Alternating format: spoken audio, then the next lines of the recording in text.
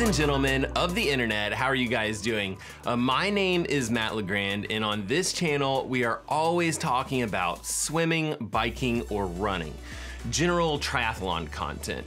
I mean, there was this one time when we did that deep dive on miniature giraffe limbo competitions, but that was a little bit weird. And today we are reviewing the most expensive goggle in the world. This is the one goggle that I've had the most requests to review and the most questions about. This is the Form Swim Goggle with a heads-up display so that you can see live swimming metrics like how fast you're swimming while you're actually swimming. And in this video, we're gonna go over what you actually get when you buy these $200 pair of goggles, all the details of the goggles, and I'll do my best to show you exactly what it looks like when you swim with these goggles, and I'll give you my opinion on the general fit, feel, the visibility when you're wearing these goggles, as well as like what I dislike, and my general overall opinion on the Form Swim goggles. And lastly, at the end of this video, I'm gonna go over how you can actually win these bad boys.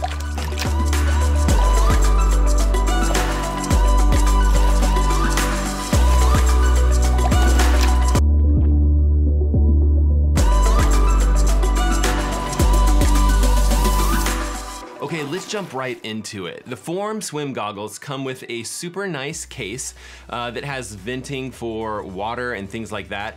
And in the case, there are 7 nose bridge options. It comes with a charging cable. It has that magnetic charging cable that kind of snaps into place. Everybody loves the snap into place of the magnetic charging cable. And it also comes with instructions, a small clip that allows you to attach the Polar OH1 heart rate monitor if you choose to purchase that. But I just want to be clear that that heart rate monitor does not come with the goggles. It's a separate company called Polar. In addition to that $200 that you've spent, it'll cost you about $80 from Polar to buy that separate heart rate monitor. And these goggles look pretty normal. They're about 25 millimeters high. They're about 35 millimeters wide. But if you're talking about this slight computer on the other side, that's actually about twice the width if you actually measure the width all the way back to the back. And definitely of note is the actual depth of the goggles themselves. I measured this one at about, somewhere between 15 and 20 millimeters in depth. So that's kind of not measuring the gasket itself. And just so you could have some sort of comparison, the last video where I talked about the Roka goggles, those were only about 3 to 5 millimeters in depth. So at best, these are about 3 times larger, 3 to 4 times, I would say, larger as far as the actual depth of the goggles themselves. So they do come off of your eyes quite a bit. You don't really notice it when you first look at the goggles, just because you have the actual glass part of the goggles, and then they've colored it black, but there is some more depth to the goggle before you get to the gasket. And the gasket itself is made of silicone.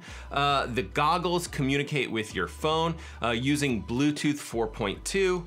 And the onboard heads-up display and computer has a 16-hour battery life. And I actually thought that the battery life was amazing. There was one point when I did a workout with the goggles, left them in my bag but had left them on, only realizing it about 7 hours later. And I came back, took a look at them, and the battery life had only gone down about halfway. So I do believe in that 16-hour battery life. I'm super impressed with the overall battery life, but it is a pair of goggles that you have to charge up eventually. And these goggles weigh in at about 2.2 ounces, which is about twice what some of the other goggles that we've tested in the reviews that we've been doing recently, but you don't really notice the weight all that much. And in all honesty, they kind of look like normal goggles, other than this kind of protruding heads-up display computer. And you can wear that heads-up display on either side, either the left or the right side. There's a little settings menu right within the goggles themselves, but there's also an application where you can go in and make lots of different changes within your goggles. And speaking of the application, it is absolutely fantastic. As many of you guys know, I develop mobile applications for my day job, and one of the things that I've been most impressed with is the Form mobile application. It really feels like Strava for swimming. And like Strava, there is a feed area where you can see the people you're following and all of their workouts, and you can comment and like other people's workouts, and you can get tons of metrics when you dive into someone's workout details. And what you'll notice right away is that there's a complete breakdown of your workout or their workout with splits and the type of stroke that they're doing, S-Wolf scores, tons of different details about your swim. And I don't necessarily believe that all of this is 100% accurate. It does do a really good job of detecting stroke and detecting when you're actually pausing your workout. But you can tell that the development will continue to improve in this regards. You know, as they hone the algorithms, this will just continue to get better and better. And so the feed section and the details of your workout were super cool within the application, but there are actually other sections of this application that I want to talk about. And the second section of the app is where you can actually make changes to your goggles display. And I might actually make a separate video kind of detailing some of that information because it does get a bit detailed.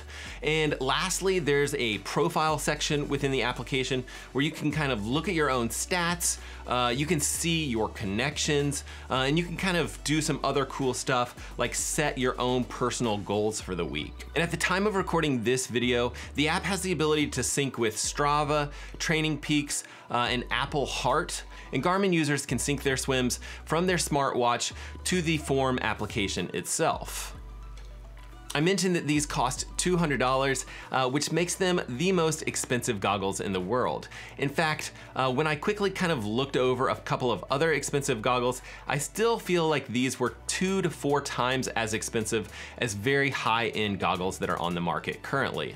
And they do ship internationally from their website, and I'll also leave a link to their website below in the description of this video, as well as an affiliate link where you can buy these on Amazon. And if you do decide to do that, it won't cost you anything extra or anything like that, but it does help support this channel, and I really do appreciate it. And this is the perfect time to mention that Form Swim goggles, they did send me these goggles to review, but it's not a sponsored video, and they don't get to see this video or review this video before it goes live, and you guys get to see it on YouTube. And as much as possible, when a company sends me something, I'm gonna try to pass it along to you guys in the form of giveaways. And as much as it pains me to give away these goggles, I'm really excited to see what you guys think when I pass it along to one of you. And so far, I've swam about 14,000 yards in these, which I think is enough to pass along my thoughts. And what I thought might be most interesting to you guys is just to take a look at what the heads-up display looks like when you're actually swimming. And so this is a one-armed 50 while trying to hold a GoPro and these goggles in place, so you can kind of get a feel of what the screen looks like when you're swimming. And the display is this minimal see-through 2 lines of metrics here. And you don't have to focus your eyes too hard to get a quick look at the numbers. And I would say that it kind of looks like the numbers are somewhat floating in front of you in the water. And you don't need your smartphone next to the pool while you're swimming with these. You can just swim, save the information on the goggles themselves, and when your workout is done and recorded, the goggles can be synced to your phone later. And when you're actually swimming a workout, there are 3 main screens. There's a swim screen, so that's the metrics that you would look at while you're swimming. The turn screen, so as you do a flip turn or a touch turn, this is a screen that would pop up at that point. And then there's also a rest screen, so you can see how much time you're resting in between sets. And you can change the bottom metric pretty much on all of these different screens, but for some odd reason, you're not able to change the top metric. It just shows total swim time. And I actually asked the company about that, and they said that that was a very important metric, but they did kind of sound like they were interested in potentially making that change, and I'm pretty sure that they will, because it does seem very odd that you're not able to change that top metric. And on the bottom metric, you can set this for split times. You can do pace for 100 or pace for 50. You can actually display your stroke rate, your stroke count, distance per stroke, or you can have it display your heart rate. But again, remember that that does require that extra polar heart rate monitor. Or you can display the total workout distance, calories, or the number of lengths that you've swam. And all of those metrics can be seen on the swim screen as well as the turn screen. And this might seem weird, but you can actually turn off the swim screen and just see the turn splits, but I actually think that it makes a lot of sense. And some of you guys might be asking if there's a prescription version of these goggles, and currently there is not. However, you might find it pretty reasonable because the display itself is pretty large and pretty clear. And I actually let a large number of swimmers borrow these goggles. And one lady who is an absolute amazing swimmer, she has single eye vision and she was able to see the display pretty clearly. And she mentioned after having swum with it just a little bit, that you don't need a ton of visibility when you're just doing basic lap swimming. And I ended up having about 30 different experienced swimmers borrow the goggles, take them for a couple of laps, and some of the athletes swam a good bit further, and I asked each of them 3 questions. What do you think of the goggles? Did you have any leaks while you were swimming with the goggles? And rate the visibility on a scale of 1 to 10. And out of the 30 people or so that tried the goggles, only about a third of them thought the visibility was reasonable or acceptable. And this was kind of my experience as well. It might be that the shape of the goggles just doesn't allow for good peripheral vision, and I just didn't feel like I could swim with these goggles in a large group of swimmers. I really like to be able to see if I'm coming up on a swimmer or if I need to give them extra room because they're doing butterfly or something like that. And this might sound weird, but it just seemed like there were more bubbles or something like that. They were coming up and over the goggles as I was swimming, really obscuring my view as I was swimming. So if you end up buying these goggles and you start swimming and you're concerned about visibility, I have a couple quick suggestions. One would be trying to switch the heads-up display from the left eye to the right eye. When I did that, I did notice that using my left eye with a heads-up display ended up being a little bit more clear than the right eye. I think it probably has something to do with whichever eye you're most dominant with. And secondly, you have the option to turn off that swim screen and only look at metrics when you do a flip turn or when you're in that rest screen. And I actually think that that might be a very good option as well, because the data that you're actually looking at, it's not truly live real-time pacing metrics. It's actually only showing you pace for the previous pool length that you just did.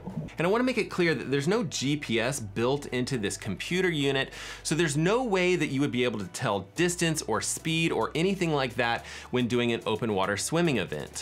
And while it doesn't have GPS, it does pack an extremely compact onboard computer that's used to do that stroke detection and to power the heads-up display itself.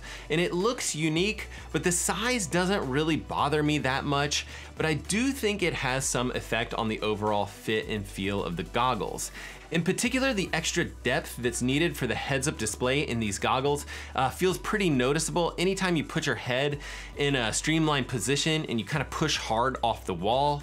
And one of the first things I did when swimming with these was to just dive right in the pool. And that was just too much extra force, with the extra depth of these goggles, to keep these goggles in position and keep them from leaking.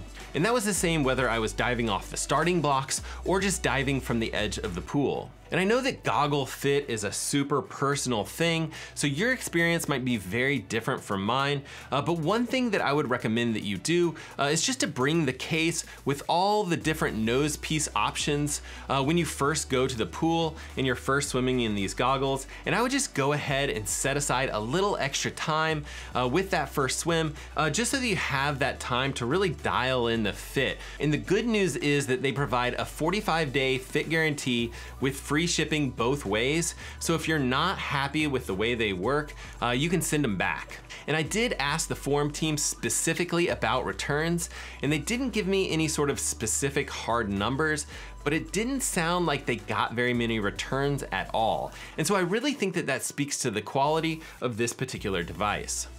So who are these goggles for?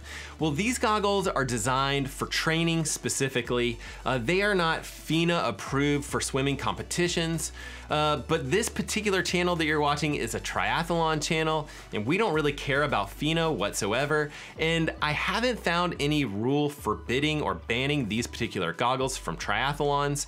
And since each triathlon kind of has their own rules, you could fire off a quick email to the race director asking specifically about these goggles, but I can't imagine that they would care whatsoever.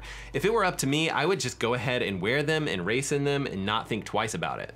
And I think triathletes would probably prefer to use these in more of a training scenario, but the person that I think would really enjoy a pair of goggles like this is someone who might not necessarily have like a coach on deck calling out splits, or maybe even not have access to a pace clock, but probably a swimmer that tends to swim longer intervals and really wants to work on pace. So my overall feelings about these goggles is that I'm super impressed with the technology that goes into these. The actual heads-up display is pretty fantastic. They didn't actually bother me at all, and I have no doubt in my mind that this particular swim company is the most innovative swim company out there at the moment, which means that I think that they'll be able to overcome some of the small hurdles that I've mentioned in this video, and they'll probably iterate on this particular technology in the future. So I'm pretty excited about what they're gonna do. Okay, if you'd like to win these pair of goggles, I'm gonna ask you to do 3 quick things. The first is super simple, and that is just to subscribe to this channel. And the second, also super easy, drop a comment below and just tell me about your last swim workout. How did it go? How did you feel? And the last thing that I'd like you to do is just share this video with a friend, or potentially just share it on your favorite social media platform. And after about 2 or 3 weeks, I'll just go through and pick one random commenter to win these particular goggles, and all I'll need from you is just to get your address. All right, guys, thank you so much for taking the time to watch this video. I really do appreciate it, and we will see you guys on the next one.